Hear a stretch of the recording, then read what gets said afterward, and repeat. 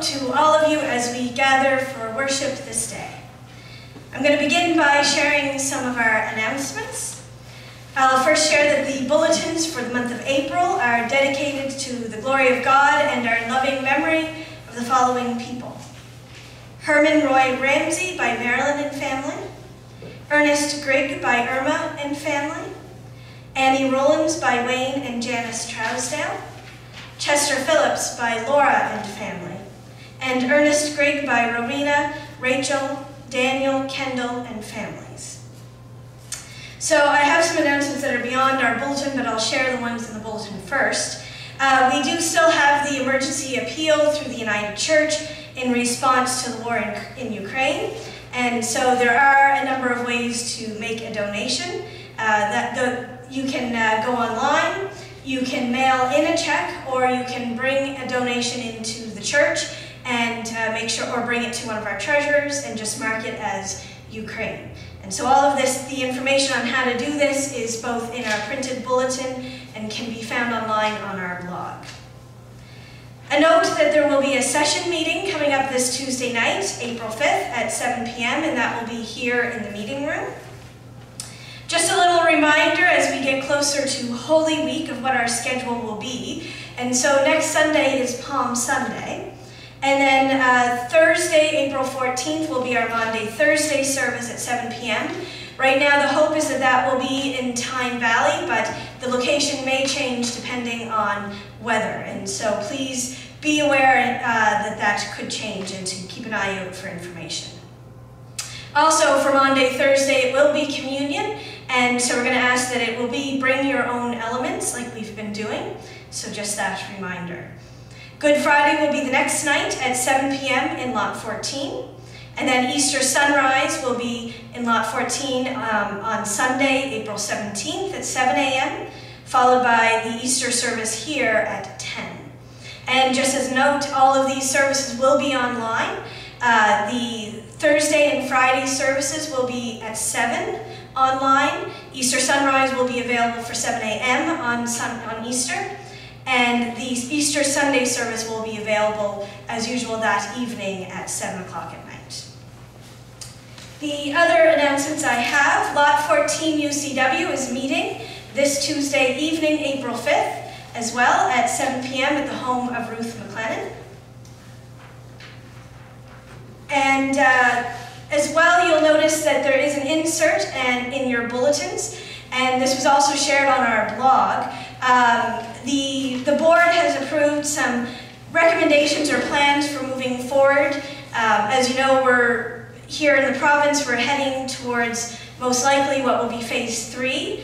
It's scheduled to begin on April 7th, unless, of course, the government changes that. In phase 3, essentially, it means that all restrictions will be lifted here in the province. And so as a board, we discussed some ways of being cautious about moving forward. This was in part on the recommendations from our regional council office, that we not rush too fast. And so I won't read through the whole document, but I'll just share a few highlights from it, which includes that we will be encouraging people to continue wearing a mask when arriving and leaving or moving around the building, and when singing. And we're going to keep some distancing. So this will be with the seating arrangement, not around sort of contact like as we're coming in or out, or who you sit with.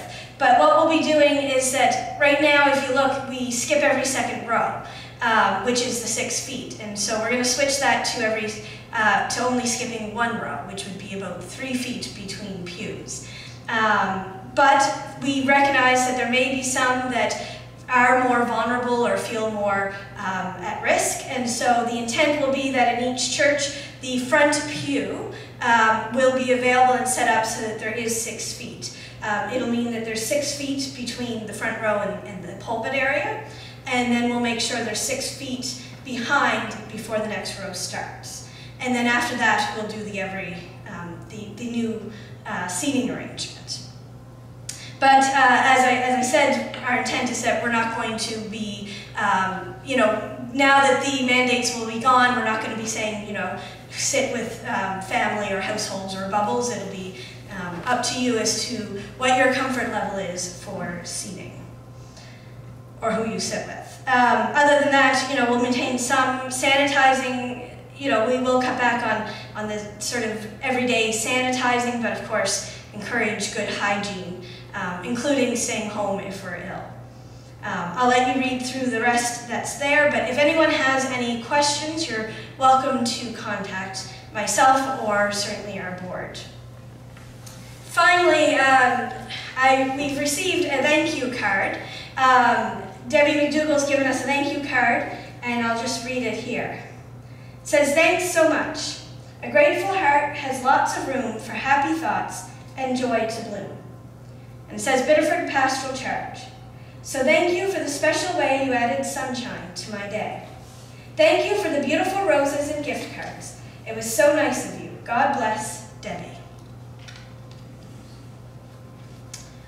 Are there any other announcements? Then let us continue with our time of worship. Sometimes the shadows surround us. Sometimes it's difficult to see the light. Today we light this candle to remind us that even when it seems impossible, love does overcome, for Christ is our light.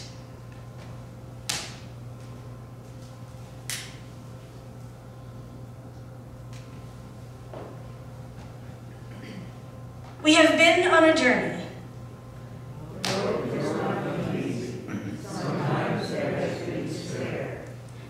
But we have reached our destination.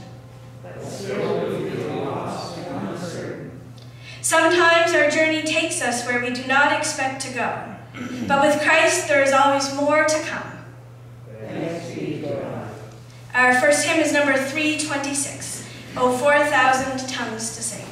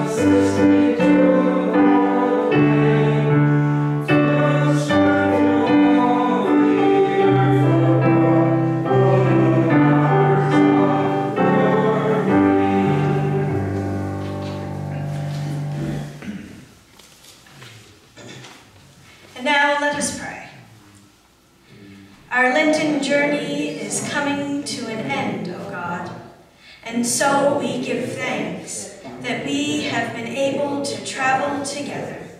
We give thanks for your steadfast love and for all the ways you continue to give us hope in times of despair, love in times of loneliness, and light when the shadows close in. Be with us this day as we worship together in Jesus' name, who taught us to pray together. Our Father, who art in heaven, hallowed be thy name.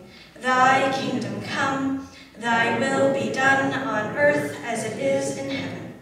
Give us this day our daily bread, and forgive us our trespasses, as we forgive those who trespass against us. And lead us not into temptation, but deliver us from evil.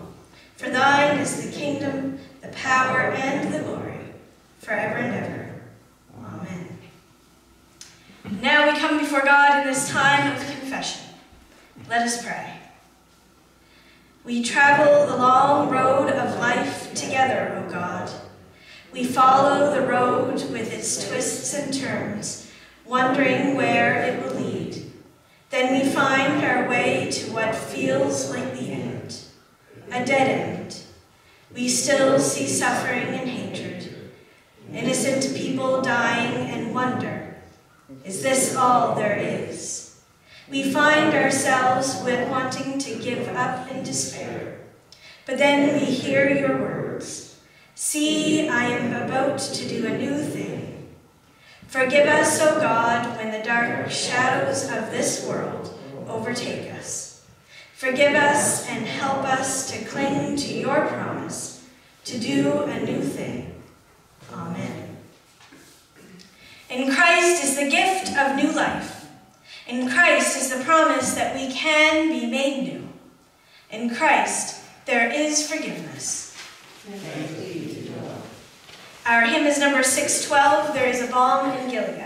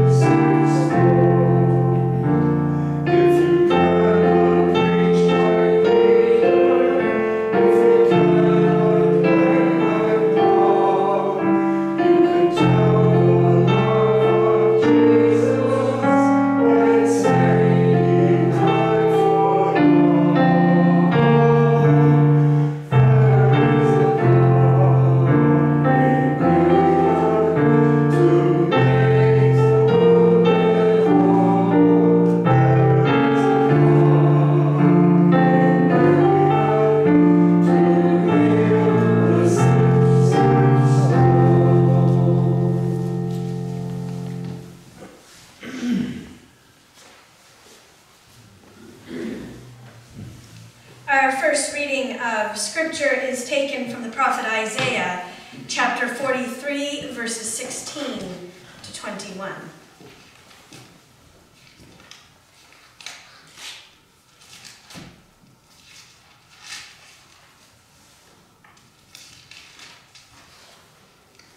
Thus says the Lord, who makes a way in the water, a path in the mighty waters, who brings out chariot and horse, army and warrior. They lie down, they cannot rise. They are extinguished, quenched like a wick. Do not remember the former things, or consider the things of old. I am about to do a new thing. Now it springs forth. Do you not perceive it? I will make a way in the wilderness and rivers in the desert. The wild animals will honor me, the jackals and the ostriches, for I give water in the wilderness, rivers in the desert, to give drink to my chosen people, the people who I formed for myself, so that they might declare my praise. This is the word of the Lord. Thanks be to God. And now Psalm 130.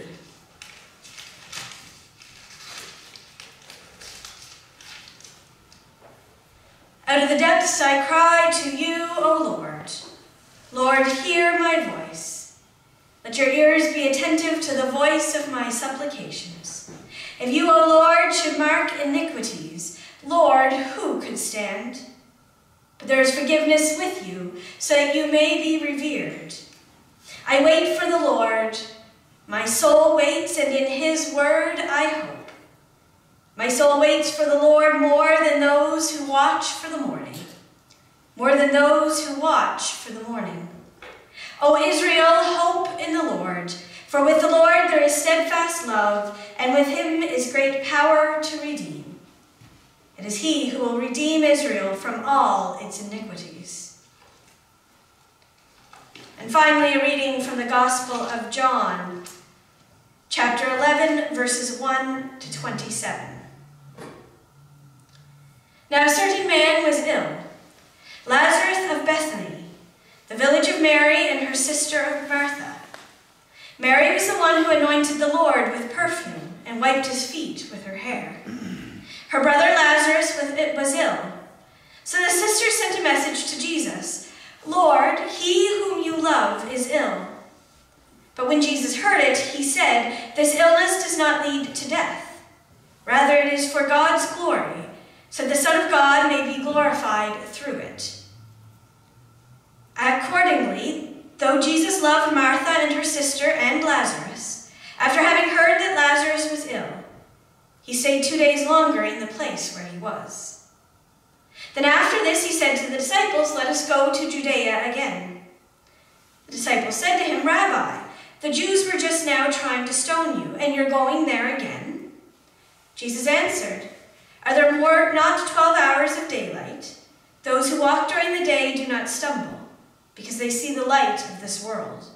But those who walk at night stumble, because the light is not in them.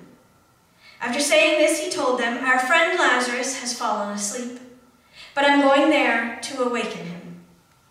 The disciples said to him, Lord, if he has fallen asleep, he will be all right. Jesus, however, had been speaking about his death, but they thought that he was referring merely to sleep. Then Jesus told them plainly, Lazarus is dead. For your sake I am glad I was not there, so you might believe, but let us go to him. Thomas, who was called the twin, said to his fellow disciples, let us also go, that we may die with him.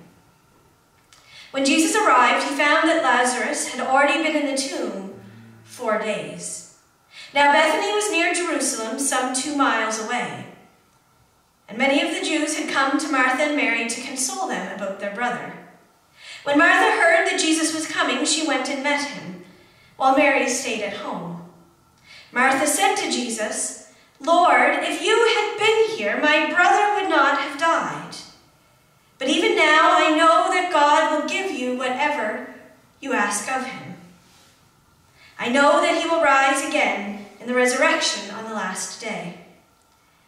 Jesus said to her, I am the resurrection and the life. Those who believe in me, even though they die, will live. And everyone who lives and believes in me will never die. Do you believe this? She said to him, Yes, Lord. I believe that you are the Messiah, the Son of God, the one coming into the world. This is the word of the Lord. Thanks be to God. So let us pray. O God, may the words of my mouth and the meditations of all our hearts be acceptable in your sight, O Lord, our strength and our Redeemer. Amen. So next week will be Palm Sunday. The next step in our Lenten journey that celebrates the story of Jesus' triumphal entry into Jerusalem, which means that our Lenten sermon series is starting to draw to a close. Over the last few weeks, we've been reflecting on the image of journey as we seek to walk with Jesus, an image that's familiar to us when we think of the stories of Jesus, as he traveled about the countryside teaching and helping others. And so our journey has helped us to consider how this image reflects our own personal and spiritual experiences in life, while also encouraging us to consider ways we can find strength and nourishment as we travel along. Last week, our focus shifted a bit as we considered the question, what happens when we feel lost? A tough question, yet one that reflects what all of us have experienced at different times in life, where we feel lost, afraid, unsure of how to move forward. Which leads us to our final theme. Is this the final destination, or is there more? In many ways, these two themes are connected. Last week, we talked about how difficult it is when we feel lost, and the need, along with the need to support one another along the way, which led us to consider how we as a community can help each other. But this week, our focus invites us to move beyond our more individual personal experiences to the world around us. Those times when we feel overwhelmed by the overall suffering and brokenness that is around us. Because if we're being honest, there's a lot of suffering happening every hour of every day. All we have to do is turn on the news or look at videos and stories on the internet to know that this is true. From poverty concerns to gender inequality, oppression towards minorities here at home and around the world, hunger, and then there's war. Wars that are happening not just in Ukraine, but in so many other places as well, where innocent people are targeted as they try to go about their daily lives, all while those with power try to justify it through various ideologies and religious views. And so when we hear all of these stories of suffering on a daily basis, it can lead us to despair. It can leave us asking the very question I've posed, is this all there is? In these moments of despair, though, we can find the words of today's psalm reading on our lips. The psalmist, in their own state of turmoil, writes, "Out of the depths I cry to you, O Lord. Lord, hear my voice." Out of the depths of despair and suffering, we too cry out to God. We cry out asking why. We wait for an answer. Sometimes it feels as though no answer comes. In the short reading, the psalmist speaks about what we sometimes find difficult to express for ourselves. And this is one of the things I think is so beautiful about Scripture, but as along with other forms of writing and poetry, is that they speak to our own inner turmoil to help us take what is on our hearts and to lift it up to God. Yet even in this passage, the psalmist does not fully give in to despair. Instead, they finish by writing, "I wait for the Lord. My soul waits, and in his word I hope. My soul waits for the Lord more than those who watch for the morning." More than those who watch for the morning. The psalmist proclaims that even in the midst of despair, they wait and hope for the morning, for a new day to begin, for another chance at overcoming suffering, which is exactly what our Easter faith offers us. And another week, we begin the journey of Holy Week, walking with Jesus to Jerusalem and the cross. A horrible time in the Christian year that asks us to come face to face with suffering and extreme violence. Stories that are never easy to hear or read, no matter how many times we do so. Yet we know what comes after. We know the Easter stories, We know that the cross and death did not have the final word. And so this is where we find our hope. When we feel overwhelmed by the suffering of the world, we find hope in Christ, whose love was much stronger than any evil enacted upon him. All of which we can see not just in the Easter stories, but in many of the passages that tell us about Jesus' ministry. Our reading today from the Gospel of John is one of those passages. It's a different resurrection story, and I only read part of it, that happens before Jesus' death and his resurrection. This one involves his good friend Lazarus, who becomes ill while he's away doing ministry, while he's away caring for others. The story is a powerful one, filled with all of the emotions that come with death and suffering, despair, and hope. We're told that Lazarus in this time succumbs to his illness, and that they then bury him in the family tomb. Known as seen as a healer, Jesus arrives to the family home only to face the despair and, in many ways, understandably, anger of his two other friends, the sisters of Lazarus, Mary and Martha. Martha comes out to meet him and immediately declares, Lord, if you had been here, my brother would not have died. Hearing these words, we can imagine and relate to the anguish behind them. We can imagine she may have been thinking, we sent for you. We told you what was happening, yet you didn't come. Why? Why did you not come? Anger, confusion, hurt can all be heard in these words. Yet even in her suffering, Martha holds on to her trust and hope in Jesus. That this isn't really the end, and that there is more to come. To which Jesus then proclaims that those who believe in me, even though they die, will live. Words that come to life with the conclusion of this story, which is after what I read today, where we're told that Jesus does indeed bring new life to Lazarus and returns him to his family. I chose this reading because although it's a pre-Easter story, it helps us to express our Easter faith, which is that even in the face of death and endings, something more is around the corner. Even in the midst of immense grief and suffering, death does not have the final word, even if in the moment it feels as though it does. And so we're invited to hold on to the words of Martha, who holds on to hope even when it felt hopeless. Which leads us back to our central question for today. This story reminds us that we're called on as Christians to keep watching and waiting for glimmers of hope that exist around us, even when we find ourselves struggling to understand such senseless violence and harm. Because when we keep our eyes open for signs of hope and love, it can help strengthen us as we answer Christ's call to our part in creating a world that is more just and loving. Because this is what we're called to do. To be co-creators of a world where peace reigns and where suffering is no more.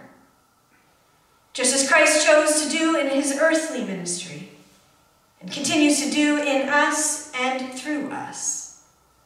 And it's also the message that comes through with the stories of Holy Week. On the night before his death, Jesus knew what was coming. Yet he continued to teach and live a life of love.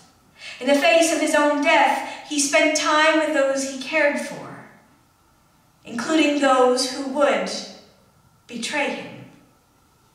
He sought to remind them of what his ministry was all about: love and servanthood. And so it leaves us with this question: how do we do the same? When we feel helpless, how do we find a way to still make a difference? How do we hold on to hope? As the psalmist says at the end of Psalm 130, "My soul waits for the Lord, more than those who watch for the morning." Even though it's difficult, sometimes it begins with waiting and watching.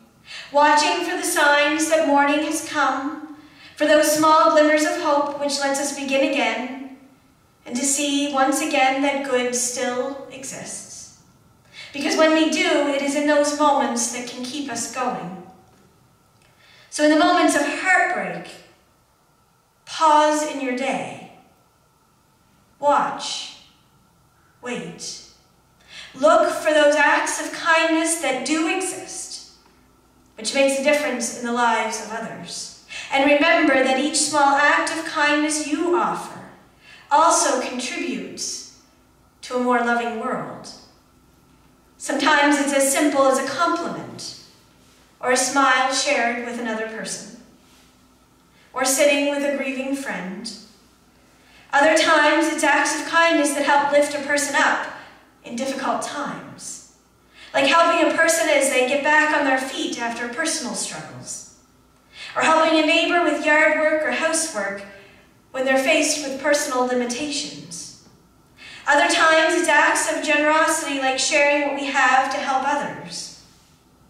We've done this ourselves when we fundraise and help to support a Syrian family, when we've worked together to get a local food bank running here in our community, so that supports were available much closer to home. Even in the midst of the terrifying and heartbreaking headlines, there are stories of hope and love. Even now, in the midst of war and destruction, are stories of love coming out of Ukraine. Strangers in other parts of Europe who are opening their homes and communities to refugees. The fact that children's hospitals in a variety of countries, including our own, like Sick Kids in Toronto, is welcoming families with children who need urgent health care. Stories of people risking their lives to save a stranger. The list can go on. But what we must hold on to is that each and every act of kindness like these shows that love is stronger than evil, that death and destruction can be overcome.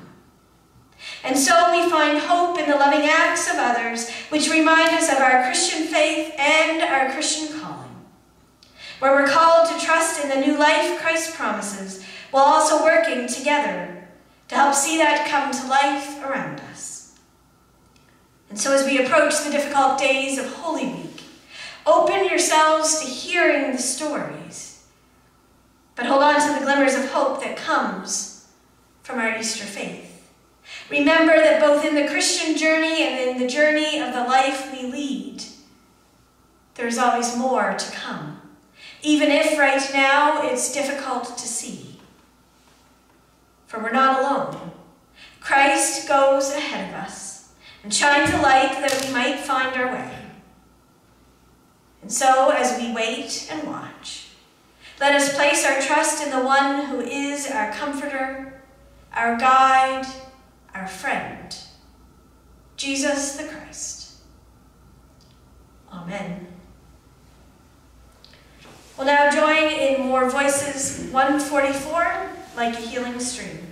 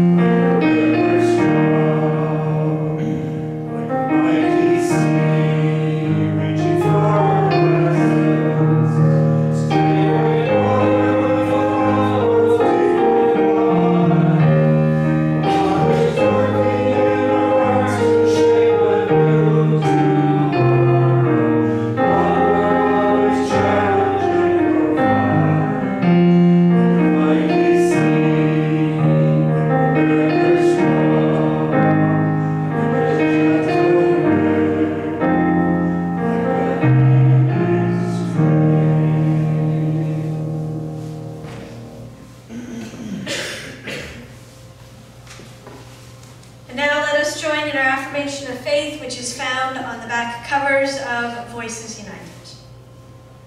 We are not alone. We live in God's world.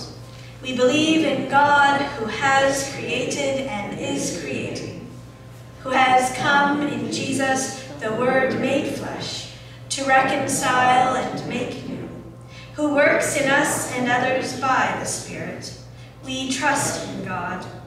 We are called to be the church, to celebrate God's presence, to live with respect in creation, to love and serve others, to seek justice and resist evil, to proclaim Jesus, crucified and risen, our judge and our hope, in life, in death, in life beyond death. God is with us. We are not alone. Thanks be to God. Now let us pray. We come before you, O God, hearts filled with thanks and praise. We give thanks for the many ways you walk with us through Christ. We give thanks that even as we wander, you are ever present. For we know that in you we can find refuge during the more difficult parts of our journey. Yet as we gather, we come carrying the burdens of our loved ones and the world. We come knowing that even as we seek to work towards a more just and loving world, violence and hatred still exist. We wonder, will it ever end? But then we turn to you, O God, and find your healing love. And so we pray that we might live into that love by continuing to seek peace and justice, and by comforting one another.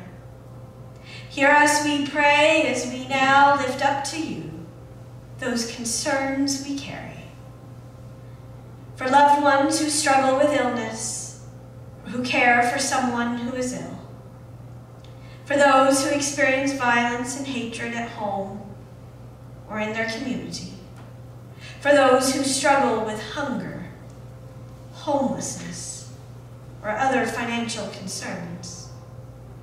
For those who are caught up in acts of violence and war around the world. And for all who grieve. Hold all people in your tender, loving care, and guide us as we seek to be Christ's hands and feet in this world. Amen. Our minute for mission for today is entitled Acting Together for Ukraine. We are stronger together, and what affects one of us affects all of us. These two truths have become even more apparent as the invasion of Ukraine continues to cost precious lives and rapidly create a humanitarian crisis. The United Nations reports that millions of people living in the Ukraine, displaced from their homes, are seeking refuge in neighboring countries. Many have lost friends, loved ones, and property, struggle to meet their basic needs, and face an uncertain future. In the face of this growing crisis, communities of faith around the world are taking action to offer support. Spanning 127 countries, the Action by Churches Together Alliance, also known as ACT, is the world's largest network of Protestant and Orthodox churches and agencies, including the United Church. Your generosity through mission and service has long supported ACT's humanitarian relief and advocacy efforts. Right now, your ongoing support through mission and service, as well as special emergency gifts, are helping to provide shelter, clean water, food, and medical attention. What's more, the impacts of war in Ukraine are affecting food security for regions that depend on its agricultural production, including in some areas where global partners are responding. The new humanitarian news sites reports that Yemen imports half of its wheat from Ukraine and Russia. 22% of corn imported to Spain comes from Ukraine, and Lebanon relies on Ukraine for up to 60% of its wheat, and has only about a month's worth of reserves. Conflict is one of the main reasons that hunger is rising in the world. and Ukraine represents a stark example of how that happens, states Musu Taylor-Lewis, Canadian Food Grains Bank Director of Resources and Public Engagement, in an interview. United Church moderator Richard Bott condemned the invasion in a statement released in early March, stating that the act of aggression contravenes the Charter of the United Nations and represents a serious violation of international law. We call on all parties to immediately cease hostilities and to undertake action to restore peace, he writes, urging the Church to hold the people of Ukraine in prayer and explore whether there is a Ukrainian Catholic Church, Ukrainian Orthodox Church, or Ukrainian Community Center close to you, to whom you might write a letter of concern and solidarity, or extend solidarity to people of Ukrainian descent in your community. Thank you for all the ways you express compassion and care, and for faithfully supporting mission and service. By acting together, we can be there as a worldwide church community, when and where it matters most. And so now we pause to note and celebrate the gifts we share, because we give of ourselves so that we might help create a more loving and just world. And so we raise up these gifts to God in prayer. Let us pray. Take all that we offer, O God, and use it in your name. May what we give help bring new life to all people. Amen. Our closing hymn is number 703. In the bulb there is a flower.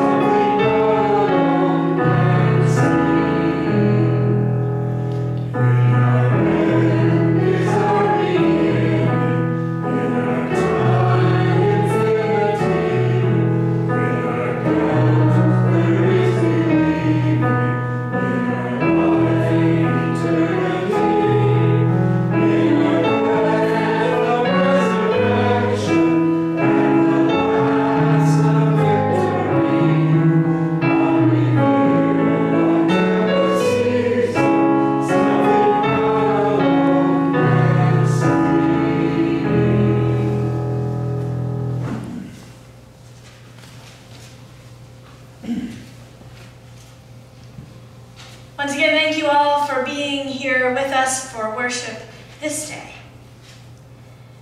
In Jesus, we are given the gift of new life. In Jesus, we are reminded that love transforms. So go from here with hearts and hands open to love and serve one another. Go knowing that the God of love surrounds you and holds you this day and forevermore. Amen.